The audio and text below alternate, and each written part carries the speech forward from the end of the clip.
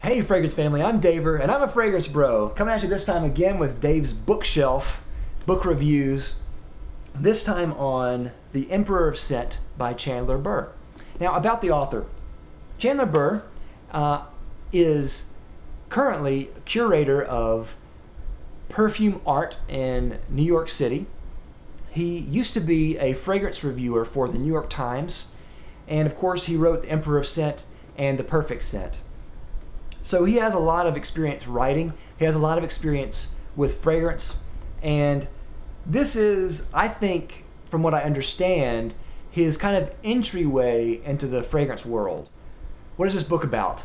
Well, this book is about Luca Turin. Luca Turin is a scientist who popularized the vibrational theory of olfaction, meaning that there are two different theories of olfaction out there now, currently. One is very popular and one is not so popular. The very, very popular one that most scientists adhere to is shape theory, basically key in a lock.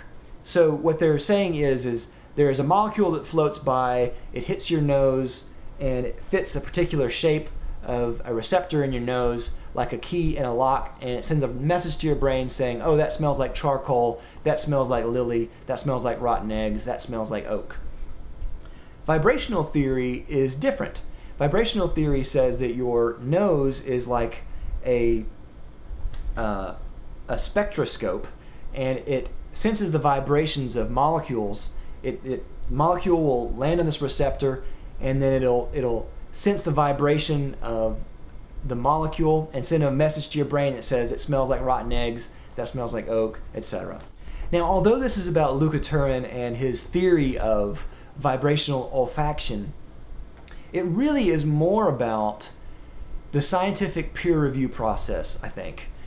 And that to me is very, very interesting, because it really strikes me as strange as how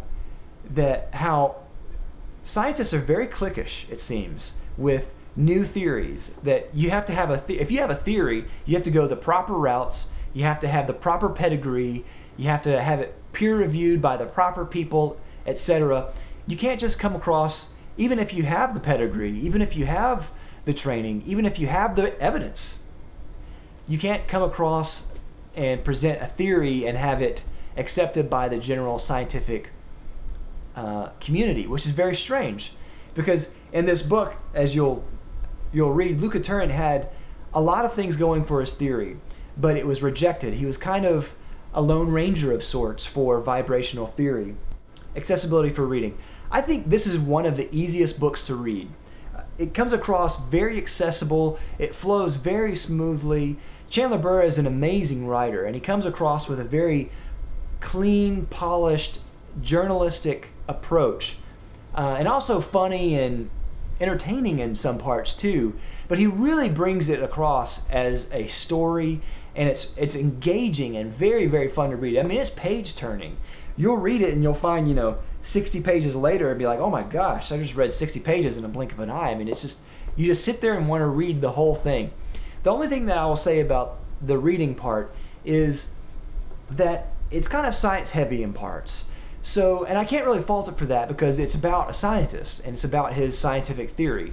But you might want to know that ahead of time. So there are some things that, because I'm not a scientist, I'm not trained in this type of biology or anything, it was kind of hard to wrap my mind around some of these things a couple of times. But overall, I think it was very, very good to read.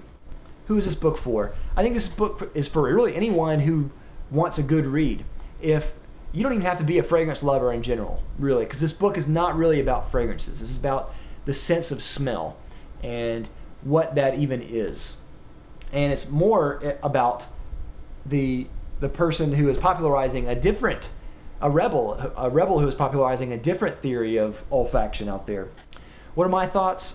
I really loved it, obviously. It's a great book. A page turner. Loved it. Loved every minute of it. One thing that I do have against it, though, is something that I cannot blame Chandler Burr for. It's not exactly his fault. Is that the book starts with, Luca Turin's start in this whole process and ends current day. So current day means that nothing really has resolved. You know, there's no triumphant conclusion, there's no happy or sad ending, really. It's just a to be continued of sorts. And maybe one day, years down the road, whatever, if the theory gets accepted, then Luca Turin will be a hero. But, you know, it's a biography without a conclusion. And you just have to kind of know that in advance. So, but at the same time, the book is not about the end. The book is about the journey. The book is a quest. So just enjoy the journey while you read it. I think it's a great book, great quest material, you know, great all overall. Final rating, I'm going to give this a 4 out of 5. Really, really loved this. I found it really, really enjoyable.